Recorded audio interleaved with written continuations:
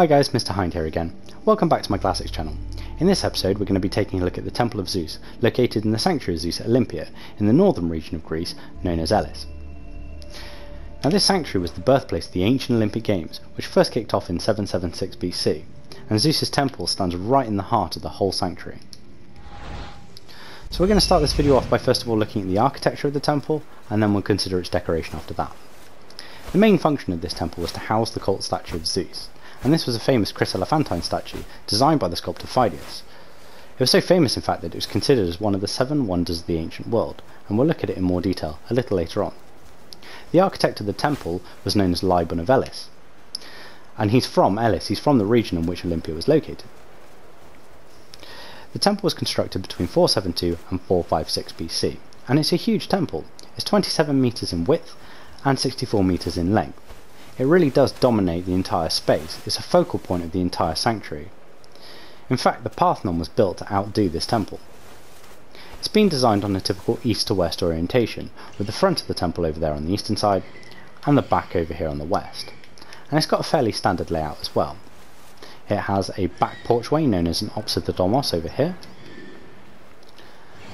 an inner room known as a naos over here where the cult statue would be housed, and you have the front porchway there known as a pronaos. So just to throw even more Greek architecture terminology at you, this is known as a hexastyle temple, so called because you have 6 columns running across the front and 6 columns running across the back. It's also known as peripateral because columns run across all 4 sides of the temple. There's 13 that go down the left hand side and 13 down the right.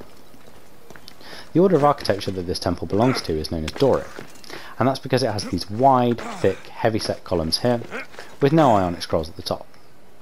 It's also Doric because this space here is not a continuous sculpted narrative, as you would find on an Ionic temple, but has rather been broken up by these sculpted square slabs known as metopes, and these dividers here known as triglyphs.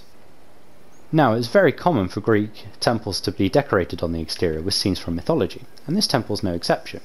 However, whereas the game shows pretty much every single temple having its metopes as the labours of Heracles, that actually was the subject matter on this temple. And that's fitting subject matter, because Heracles was the son of Zeus. Now Heracles completed 12 labours, so there would have been 6 metopes on the front and 6 metopes at the back. However, the game just likes to fill space by generically showing the labours of Heracles just replicated time and again, so you've got more than 6 on the front here in the game. Now we're going to take a look at 3 of these metopes that come up quite commonly on the GCSE and A-level courses. The first one we're going to take a look at is this one here, which is Heracles fighting against the Cretan bull. Now this is quite a popular metope because you've got the chiastic composition in the middle, and that means that the figures create a cross shape as they overlap. And notice that Heracles and the bull are pulling away from one another whilst looking at each other at the same time. Another popular metope on this temple is this one here. It's the one I'm actually hanging off in the game as well, which is Heracles holding up the sky for Atlas as he fetches the apples of Hesperides. Notice that you have Athena on the far left of the metope there, holding up the sky with ease. She's just got one hand. You have Heracles in the middle, straining under the weight of the sky and the cushion on his shoulders there. And on the far right you have Atlas bringing back the apples. Notice the dominant verticals in the composition of this metope. In fact, that's only really broken up by the horizontal of Atlas's arms. Now, the most famous metope on this temple is this one over here, which is Heracles cleaning the Augean stables. And it's most famous for the people of Elis, because allegedly this labour took place quite close to Olympia. The story goes that he had to clean these filthy stables in one day. It was an impossible task, so Heracles diverted the banks of a nearby river, and as such was able to clean the stables with relative ease. In the composition of this metope, you have Athena on the far right hand side, and Heracles on the left, and there's quite dominant diagonal lines in this, with Heracles sweeping away the mess that's left, and Athena pointing to whatever's left, almost as if to say you've missed a bit. Now this is actually out of order in the traditional story in the Labours of Heracles, and the people of Elis have decided to put it on the far right hand side of the eastern side of the temple in order to draw focus to it, not only emphasising the importance of this story but also its proximity to Elis there, on being in pride of place over here. Now above the metopes you have this triangular sculpted space here known as a pediment. And whereas the game just shows us with generic scenes from mythology, in reality we would have had the moments before a chariot race between Pelops and Oenomaus. And to explain that story, I'm just going to look out over the hippodrome, over here. The story goes that Pelops wanted to marry Hippodamia. Hippodamia's father was Oenomaus, and he was king of Elis. In order to marry her, he had to beat Oenomaus in a chariot race. Pelops does so, but he cheats. He replaces one of the pins in the axle of Oenomaus' chariot with wax, so when the race gets started, Oenomaus is thrown from his chariot and dies. So, whilst Pelops wins Hippodamia's hand in marriage, he's also considered a murderer at the same time. To look at the composition of this pediment, we're just going to jump down to the ground here and look at it from down here. So when we look up at that triangular space, we notice that the most amount of space in the pediment is right in the middle, and that's called the apex. And in the pediment we would have had Zeus standing there, but he's unbeknownst to the other figures in the pediment. To the left we have Oenomaus and Sterope, who is Oenomaus' wife, and on the right we have Pelops and Hippodamia. So they really take up the most amount of space in this pediment. Notice how none of the figures in the pediment are touching one another. There's no real action. It's a very tense, quiet scene before the chariot race is meant to take place. In fact, the only action that's really going on is Oenomaus on the left as we look at it, who seems to have his hand up in an authoritative pose, shouting out the rules that are going to take place in this chariot race.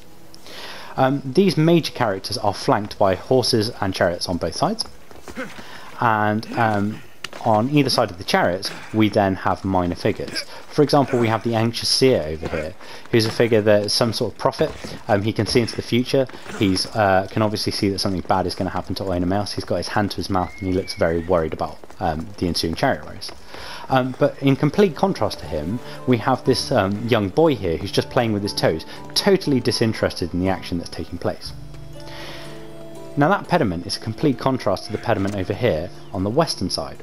On the western side you would have had the Centuromachy, which is the centaurs fighting against the Lapis, the centaurs being those half beast, half human figures.